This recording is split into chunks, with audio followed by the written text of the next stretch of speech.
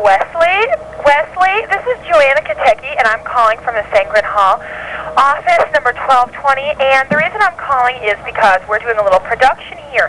Student production, low budget. We have $20,000 to work with. And we're offering you a position in our production. It would be free of charge. We couldn't afford to pay you. You'd have to work for free. It's about 30 hours a week.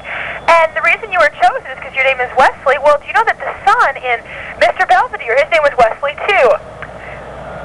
Remember Mr. Belvedere? Remember George, the dad? Mr. Belvedere, that big fat ass. The mom, Marcia, the daughter, Heather. Remember them, Kevin, the older son? Yeah, it was a great show. Well, listen, Wesley, we're all down here. We got the whole gang from Mr. Belvedere, and they're having a little contest, finding a Wesley on a college campus. And we found you, and we love